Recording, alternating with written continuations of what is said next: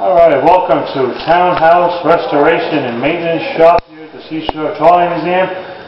If you pan out and take a look at the shop floor right now, the first car you see right here that says Save Money with Weekly Pass is a really good example that shows you how far Seashore Trolley Museum can go on restoring a streetcar. This car is stripped right down to her bare skin. This car already has new siding on it. It has new window posts. It has new cross members inside that the floor will be attached to.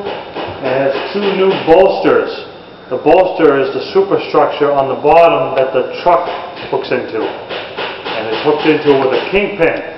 So this car here is getting like a really complete overhaul. It's number 7005. It was built in 1927 right here in Worcester, Massachusetts. It was called the Osgood Bradley Company, which later became the Pullman Company.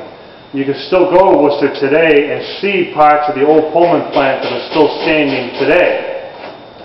Now, the last thing that's neat about the Osgood Bradley Pullman plant is shut down in 1952, and you can go to Valparaiso, Chile, and ride some old 1952 electric trolley buses there, and those were built in the same plant that this streetcar right here was built in.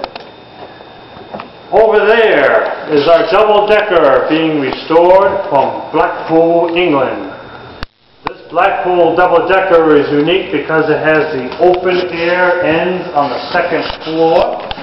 Makes it kind of unique. A double-decker has not operated here at Seashore since the 1970s. So we'll be very excited once 144 is done. She's up on stilts right now because her running gear is out and getting worked on. And then that will go back underneath when it's done. The body has pretty much been restored. As you can see, the outside is nice. The inside is getting a little bit of work. So that car is coming along quite nicely. Back here in the back of the barn, we have two wooden plywood boxes. You can see these two enclosed areas in the back of the building. Those are heated boxes.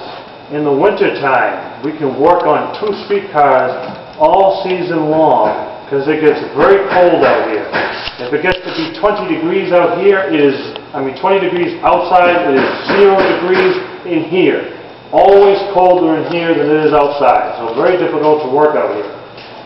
Now, if you come down the walkway here, the streetcar located directly behind the double-decker is a 1901 streetcar from Lexington, Massachusetts. It ran between Lexington and Waltham. And this little streetcar was built by the John Stevenson Car Company in Elizabeth, New Jersey, which I mention that company because they are the ones that built the first ever streetcar for Manhattan in 1831. So this streetcar was built a good 70 years later, but it's the same company that built the first ever streetcar. Now, car number 41 from Lexington had a second life.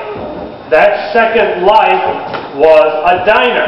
This trolley car became a diner on Route 9 at Route 27 in Natick, Massachusetts. It was called Ray's Lunch. Mr. McGowan had this diner until 1962. In 1962, Seashore Trolley Museum acquired the car and it was tarped and put out back.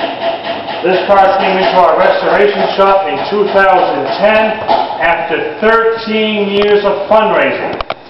$80,000 was raised in 13 years from our own members. Our streetcars are funded by our own volunteers and our members. They're very loyal and they say, hey, I want to help restore that car, so they send in a donation. So this car has already spent over $30,000, but it has a whole new side. We'll come down the walkway in a moment. You can see a whole new side has been put on that car because being used as a diner, it had a whole bunch of doors cut into it. So it needs a lot of work, but it's come a long way already since November 2010 when it came into the shop. And if you were to come into the back of the shop and look into this box, you'll see a car from Boston. It's called the Boston Center Entrance Car. The Boston Center entrance cars were the big workhorses that operated on Commonwealth Avenue and Deep Street in Boston. That is still the Green Line today. And what made those cars unique was they were running during the heyday of when Boston had a second baseball team. Boston had a second baseball team where the Boston University football team plays today off of Commonwealth Avenue. And that was the Boston Braves. They went from Boston to Milwaukee to Atlanta. But Boston had two teams, and of course the other one is the Boston Red Sox.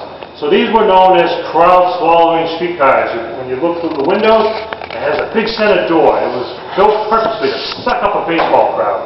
So come down and take a look at that.